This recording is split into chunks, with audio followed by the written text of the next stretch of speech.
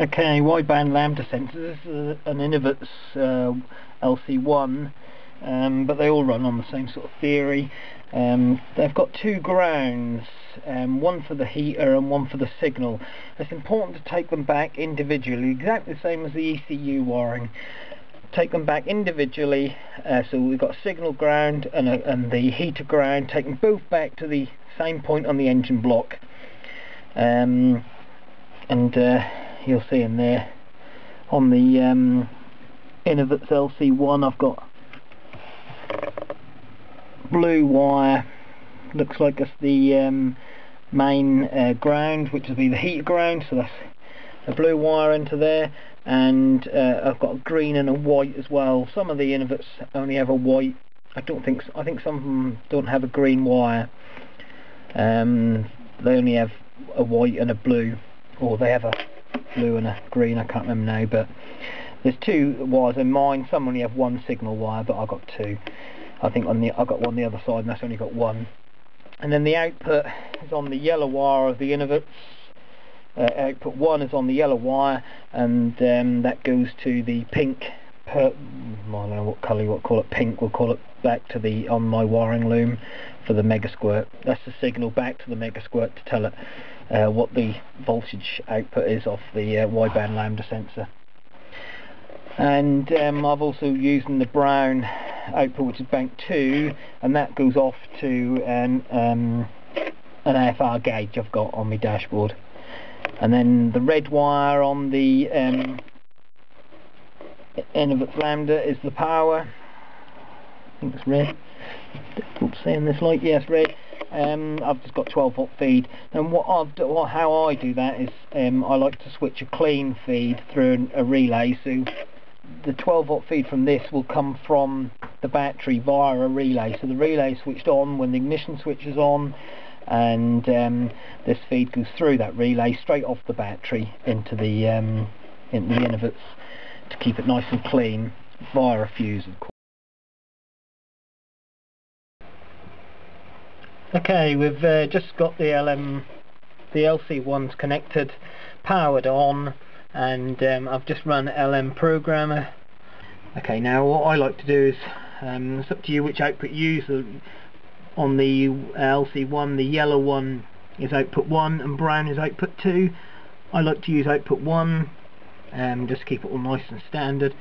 And I select, if you select air fuel ratio and volts, I always go 0 to 5 volts is 10 to 20 AFR. So if we go 0 volts and 5 volts and select here 10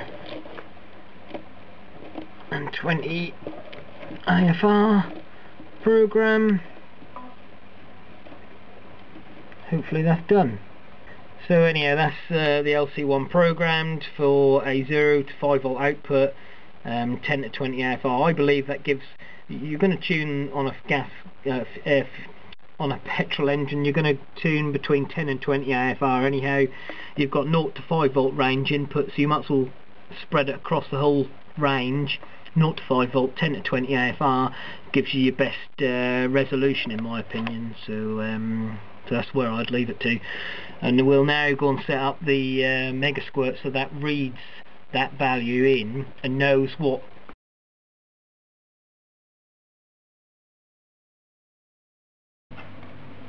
Okay, we've programmed the LC1, the Innovat's or your Wideband Lambda sensor.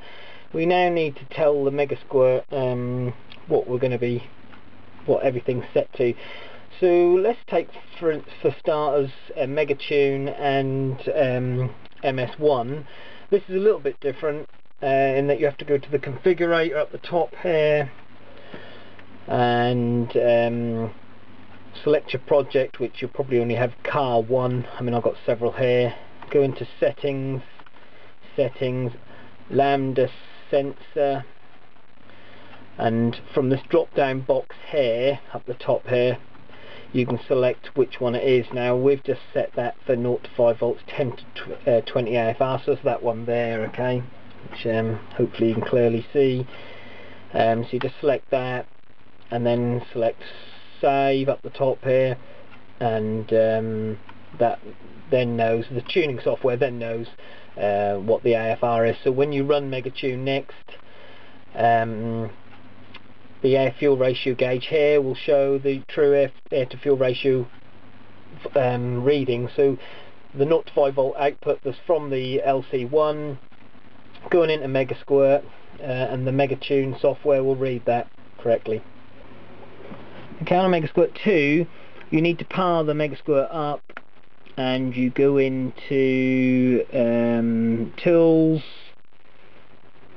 Calibrate AFR table, and in here you select which wideband it is. So Innovat's 0 to 5 volt, 10 to 20 air fuel ratio, select that. Then you select right to controller, and as you can see, little bar runs along the bottom inside the box in here, and that's right into the MegaSquirt to tell it what the input is from the Wideband Lambda sensor. So now when it comes back online, close that. This air fuel ratio meter here now gives exactly what the Wideband Lambda sensor should be. That will tell you what the Wideband Lambda sensor is giving it.